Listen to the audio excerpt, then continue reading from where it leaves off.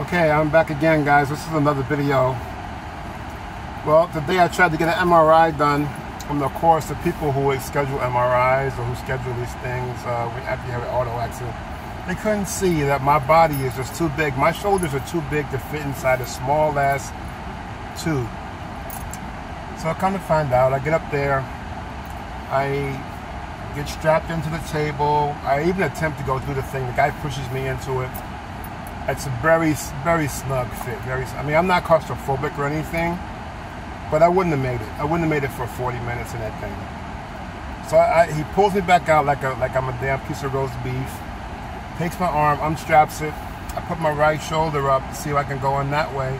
I could go in, but there was no way in hell I could hold my arm up above my head for 40 minutes like that, squished into a tube. So I told him, please, just get me to an open MRI this next time, okay? So an open MRI is where it's going to be at, so I've got that scheduled for later on this week, which is good. Meanwhile, still going to two days of therapy, massage, and TENS unit stuff, and other things, and chiropractic stuff for my back.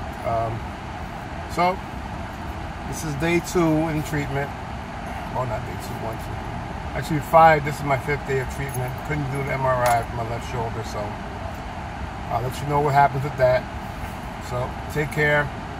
As before, upvote the video, subscribe to my channel, and I'll see you again.